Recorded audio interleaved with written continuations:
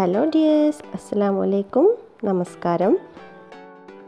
അപ്പോൾ ഇന്ന് ഞാൻ വന്നിട്ടുള്ളത് എൻ്റെ ഈദിൻ്റെ ഒരു ചെറിയ വ്ളോഗുമായിട്ടാണ്. വലിയ ആഘോഷങ്ങളൊന്നുമില്ല, എന്നാലും പെരുന്നാളൊക്കെ ഒരു ചെറിയ രീതിയിലൊക്കെ ഒന്ന് കഴിച്ചു. എല്ലാ പെരുന്നാളിനും ഞങ്ങൾ ബിരിയാണി തന്നെയാണ് ഉണ്ടാക്കാറ്. അപ്പോൾ ഞാനത് തെറ്റിച്ചില്ല. ഇത്തവണയും ആരും ഇല്ലെങ്കിലും ഞാനും ബിരിയാണി തന്നെയാണ് ഉണ്ടാക്കിയത്. ഉമ്മയും ഉപ്പയും ഞാനും കുട്ടികളും മനസ്സും മാത്രമേ ഉള്ളൂ വീട്ടിൽ. ബാക്കിയുള്ളവർക്കൊന്നും വരാൻ പറ്റിയിട്ടില്ല. അപ്പം ഞാൻ ഇതിൽ റെസിപ്പീസൊന്നും കൂടുതൽ കാണിക്കുന്നില്ല. ബിരിയാണിയുടെ റെസിപ്പി ഞാൻ മുമ്പ് ഇട്ടതാണ്, അപ്പോൾ അതിൻ്റെ ലിങ്ക് ഞാൻ താഴെ കൊടുക്കാം. പിന്നെ ഞാൻ കുറച്ച് ചിക്കൻ പൊരിക്കുകയും ചെയ്തു. ഇത് ഞാൻ തലേ ദിവസം മസാല കൂട്ടി വെച്ചതായിരുന്നു, അപ്പോൾ എനിക്ക് വീഡിയോ എടുക്കാനൊന്നും പറ്റിയില്ല. അപ്പോൾ ഒരു 10-10:30 ആയപ്പോഴത്തേക്ക് എൻ്റെ ചോറും ചിക്കൻ ഫ്രൈയും ഒക്കെ റെഡി ആയിട്ടുണ്ടായിരുന്നു. അപ്പോൾ ഞാൻ അവിടെ കുറച്ച് ചെമ്മീൻ ഇരിപ്പുണ്ടായിരുന്നു. അപ്പോൾ ഞാൻ അത് വെച്ചിട്ട് എന്നാലൊരു ചെമ്മീൻ ടിക്ക ഉണ്ടാക്കാമെന്ന് വിചാരിച്ചു. കുട്ടികൾക്കൊക്കെ ഭയങ്കര ഇഷ്ടമാണത്. അപ്പോൾ ഞാനതൊന്ന് മസാല തേച്ച് പിടിപ്പിച്ചു. വലിയ ചെമ്മീനായിരുന്നു കേട്ടോ, അപ്പോൾ കുറച്ച് സമയം നിൽക്കണമല്ലോ ഉപ്പൊക്കെ പിടിക്കണമെങ്കിൽ. ഞാനൊരു അരമണിക്കൂറിന് ശേഷം അതൊന്ന് ഫ്രൈ ചെയ്തെടുക്കാമെന്ന് വിചാരിച്ചു. ഞാനിതുപോലെ സ്റ്റിക്കിൽ കുത്തിയിട്ടാണ് അത് ഫ്രൈ ചെയ്തെടുക്കൽ. വലിയ റിസ്ക്കൊന്നും ഇല്ലാത്ത പരിപാടിയാണ്. അപ്പോൾ ഇത് നമ്മൾ നല്ല ഏറ്റവും സിമ്മിലിട്ടിട്ട് നന്നായിട്ട് വേവിച്ചെടുക്കണം. കുറച്ച് വലുതല്ല, അപ്പോൾ നന്നായിട്ട് വേവിച്ചെടുക്കണം. ഞാനത് സിമ്മിലിട്ട് മൂടി വെച്ച് പിന്നെ തിരിച്ചു മറിച്ചു വിട്ടിട്ടൊക്കെ കുറച്ച് സമയം വെച്ച് നന്നായിട്ട് വേവിച്ചെടുത്തു. പിന്നെ ഞാനൊന്നും ഉണ്ടാക്കിയിട്ടൊന്നുമില്ല കേട്ടോ, പായസമൊന്നും ഉണ്ടാക്കിയിട്ടൊന്നുമില്ല. ആരും ഇല്ലാത്തതുകൊണ്ട് പായസമൊന്നും ഉണ്ടാക്കാനൊന്നും നിന്നില്ല. അപ്പോൾ ചെമ്മീൻ ടിക്കയും റെഡിയായി. അപ്പോൾ കിച്ചണിലെ ജോലിയെല്ലാം തീർന്നിരുന്നു.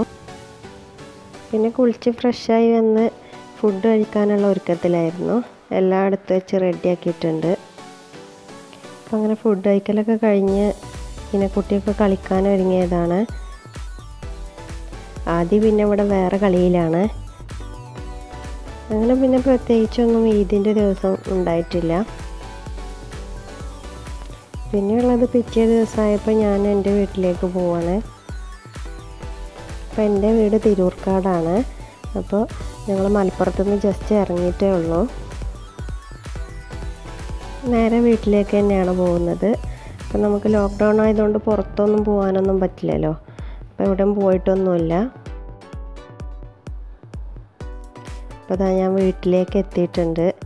ഇതാണ് എൻ്റെ വീട്. അപ്പോൾ വണ്ടിയുടെ സൗണ്ട് കേട്ടപ്പോഴത്തേക്ക് ഹീനക്കുട്ടി ഓടി വന്നു. അവൾ ഇന്നലെ വന്നിട്ടുണ്ടായിരുന്നു. അപ്പോൾ പിന്നെ ബാക്കി ഇവിടുത്തെ ഭക്ഷണം എന്തൊക്കെയാണ് ഞാൻ കാണിക്കുന്നത്. അപ്പോൾ ഇവിടെ അധികം സ്പെഷ്യലൊന്നും ഉണ്ടാക്കിയിട്ടൊന്നുമില്ല. അപ്പോൾ എല്ലാവർക്കും സാദാ ചോറൊക്കെയാണ് ഇഷ്ടം. അതുകൊണ്ട് സാദാ ചോറും ബീഫ് വരട്ടിയതും കുമ്പളങ്ങ കറിയൊക്കെ ആക്കാമെന്ന് പറഞ്ഞിട്ട് അതായിരുന്നു സ്പെഷ്യൽ. നല്ല ടേസ്റ്റ് ആയിരുന്നു കേട്ടോ, നമ്മളെ നാടൻ ഫുഡല്ലേ. അപ്പോൾ ഞാൻ ഈ ബീഫ് വരട്ടിയതിൻ്റെ റെസിപ്പി ഞാൻ പിന്നെ ഒരിക്കലിടാം. പിന്നെ ഞാൻ ഇവിടുന്ന് പായസം ഉണ്ടാക്കി. അവിടുന്ന് വീട്ടിൽ നിന്ന് പായസം ഉണ്ടാക്കാത്തതല്ല. അപ്പോൾ ഞാൻ ഇവിടുന്ന് പായസം ഉണ്ടാക്കി. അതിൻ്റെ റെസിപ്പി ഞാൻ ഇതിൽ കാണിക്കുന്നുണ്ട്. അപ്പോൾ അതിലേക്ക് ആവശ്യമായിട്ടുള്ള ഇൻഗ്രീഡിയൻസ് ഇതാണ്: നട്ട്സ്, മുന്തിരി, പിന്നെ നമ്മുടെ ചവ്വരി, പിന്നെ സേമിയോ, പിന്നെ കുറച്ച് കണ്ടൻസ്ഡ് മിൽക്ക്. അപ്പോൾ ഇതെല്ലാം വെച്ചിട്ട് ഞാനൊരു കൂൾ പായസമാണ് ഉണ്ടാക്കാൻ വിചാരിച്ചത്. അപ്പോൾ പായസത്തിൻ്റെ വൈറ്റ് കളറിലൊരു ചേഞ്ച് വരാൻ വേണ്ടിയിട്ടാണ് ഞാൻ കാരമൽ ഉണ്ടാക്കി പായസം ഉണ്ടാക്കിയത്. അപ്പോൾ ഞാൻ ആദ്യം കാരമൽ ഉണ്ടാക്കി അതിലേക്ക് വെള്ളം മിക്സ് ചെയ്ത് നന്നായിട്ട് ചൂടായി ഇളക്കി കൊടുക്കുമ്പോൾ അത് ശരിയാവും, മിക്സായി വരും. അപ്പം നന്നായിട്ട് ചൂടായതിൻ്റെ ശേഷം പാലൊഴിക്കുകയാണ് ചെയ്തത്. അല്ലാതെ നമ്മൾ കാരമലിലേക്ക് ഡയറക്റ്റ് പാലൊഴിച്ച് പോയാൽ പാല് പിരിഞ്ഞു പോവും. അങ്ങനെ ആരും ഒഴിക്കരുത്. അപ്പോൾ ആദ്യം വെള്ളം ഒഴിച്ചിട്ട് നന്നായിട്ട് മിക്സ് ചെയ്യണം. അതിൻ്റെ ശേഷമാണ് പാലൊഴിച്ച് തിളപ്പിക്കേണ്ടത്. ഇത് നന്നായി മിക്സായി വന്നിട്ടുണ്ട്. ഇനി ഞാൻ അതിലേക്ക് 1 ലിറ്റർ പാലാണ് ഒഴിച്ചത്. അപ്പോൾ ഇവിടെ അത്യാവശ്യം ആളുകളൊക്കെ ഉണ്ട് കേട്ടോ, അതുകൊണ്ടാണ് കുറച്ചധികം പാലൊക്കെ എടുക്കുന്നത്.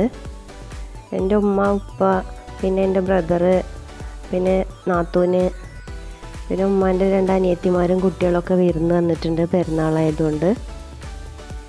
അപ്പോൾ അതുകൊണ്ട് പായസം കുറച്ചുണ്ടാക്കിയാലൊന്നും തികയില്ലല്ലോ. അപ്പോൾ കുറച്ചധികം തന്നെയാണ് ഉണ്ടാക്കിയത്. അപ്പോൾ ഞാൻ ഈ പാല് തിളക്കുന്ന സമയം കൊണ്ട് ഞാൻ ആ ചൗവരിയും സേമിയയും ഒക്കെ ഒന്ന് നെയ്യിൽ വറുത്തെടുക്കട്ടെ. അപ്പോൾ ആദ്യം ആവശ്യത്തിന് നെയ്യ് ഒഴിച്ചിട്ട് നമുക്ക് ചൗവരി വറുത്തെടുക്കാം. കൂടെ കൂടെ ഇളക്കി കൊടുക്കണം കേട്ടോ, അല്ലെങ്കിൽ ചിലപ്പോൾ കരിഞ്ഞു പോകാൻ സാധ്യതയുണ്ട്. അപ്പോൾ അതിങ്ങനെ ഇളക്കിക്കൊണ്ടിരിക്കുമ്പോൾ അതിങ്ങനെ പൊട്ടി വലുതായിട്ട് വരും. അപ്പോൾ നമ്മളതായി നിന്ന് കോരിയെടുക്കണം.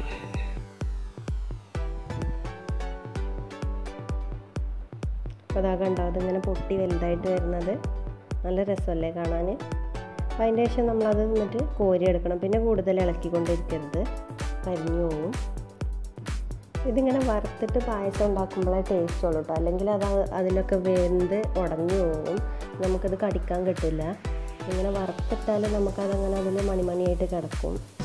അപ്പോൾ കാണാനും നല്ല ഭംഗിയാണ്, കഴിക്കുമ്പോഴും നല്ല ടേസ്റ്റിയാണ്. അതിനുശേഷം നമുക്കിനി സേമിയ പൊട്ടിച്ച് വെച്ചത് വറുത്തെടുക്കാം. നമ്മൾ പായസമൊക്കെ ഉണ്ടാക്കുമ്പോൾ വറക്കാത്ത സേമിയ എടുക്കുന്നതാണ് കേട്ടോ നല്ലത്. എന്താണെന്ന് വെച്ചാൽ അത് നമ്മൾ നെയ്യിൽ വറുത്തെടുക്കുമ്പോൾ അതിനൊരു പ്രത്യേക ടേസ്റ്റാണ്, പായസത്തിന് ടേസ്റ്റ് കൂടും. അപ്പോൾ അത് ചെറുതായിട്ട് ഇങ്ങനെ ബ്രൗൺ കളറായി വരുമ്പോൾ നമുക്കത് കോരിയെടുക്കാം. അപ്പോഴത്തേക്ക് ഇവിടെ പാല് തിളച്ച് വരുന്നുണ്ട്. അപ്പോൾ പാല് തിളച്ച് വന്നതിന് ശേഷം നമ്മൾ ആദ്യം ആ ചൗവരിയാണ് ചേർക്കേണ്ടത്. അപ്പോൾ ഞാനിതിൽ മധുരമൊന്നും ചേർത്തിട്ടില്ല, ഞാൻ കണ്ടൻസ്ഡ് മിൽക്ക് ചേർക്കുന്നതുകൊണ്ട് അത് ചേർത്തതിന് ശേഷം ബാക്കി മധുരം ചേർക്കാമെന്ന് വിചാരിച്ചു. അപ്പോൾ നമ്മൾ ചൗവരി ഇട്ടതിന് ശേഷം നന്നായിട്ട് ഇളക്കി കൊടുക്കണം, അല്ലെങ്കിൽ അത് ചിലപ്പോൾ അടി പിടിക്കും. അതൊന്ന് തിളച്ച് വന്നതിന് ശേഷം നമുക്ക് സേമിയ വറുത്ത് വെച്ചത് അതിലേക്ക് ഇട്ട് കൊടുക്കാം. എന്നിട്ട് നന്നായിട്ട് ഇളക്കി കൊടുക്കണം.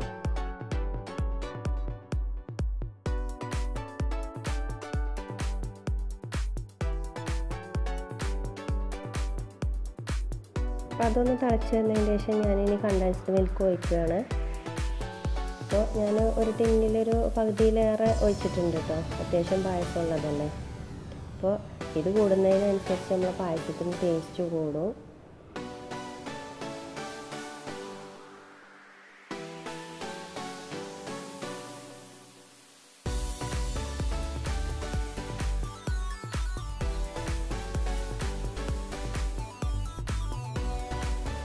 അപ്പോൾ നമ്മുടെ ചൗവരിയും സേമിയയും ഒക്കെ വേവുന്ന വരെ നമ്മളൊരു മീഡിയം ഫ്ലെയിമിൽ വെച്ചിട്ട് ഇളക്കിക്കൊണ്ടിരിക്കണം.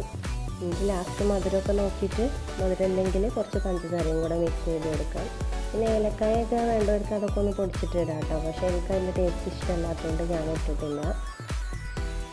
പിന്നെ ലാസ്റ്റ് കുറച്ച് നെയ്യിൽ കുറച്ച് നട്ട്സും മുന്തിരിയും കൂടെ വറുത്ത് കോരി അതിലേക്ക് ഒഴിക്കുന്നുണ്ട്.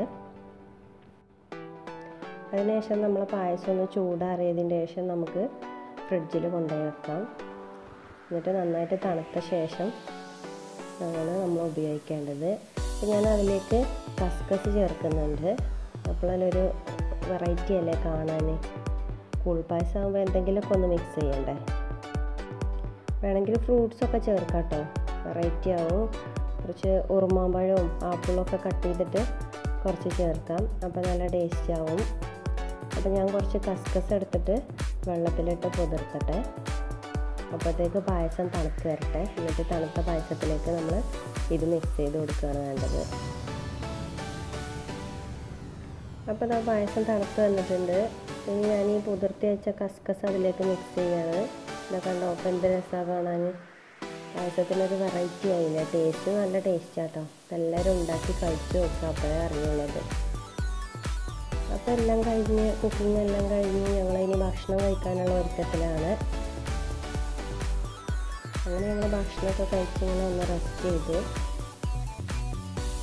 അത് കഴിഞ്ഞ് ഞങ്ങൾ ഉമ്മാൻ്റെ വേറൊരു അനിയത്തിൻ്റെ വീടുണ്ട്, അവിടേക്ക് പോകാമെന്ന് വിചാരിച്ചു എല്ലാവരും കൂടെ. ഞങ്ങൾ അങ്ങോട്ട് പോവുകയാണ് ഇനി.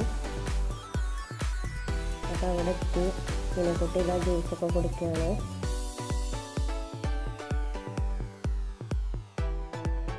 അത് കഴിഞ്ഞിട്ട് രണ്ടാളും കൂടെ കളിക്കാനൊക്കെ ഇറങ്ങിയിട്ടുണ്ട് മുറ്റത്ത്.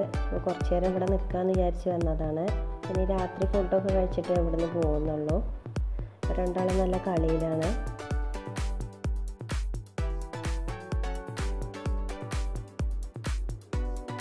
രാത്രി ആയിട്ടുണ്ട് കേട്ടോ. അപ്പോൾ ഞങ്ങൾ ഫുഡ് കഴിക്കാനുള്ള ഒരുക്കത്തിലാണ്. ഫുഡ് കഴിച്ച് കഴിഞ്ഞിട്ട് വേണം വീട്ടിലേക്ക് പോകാൻ.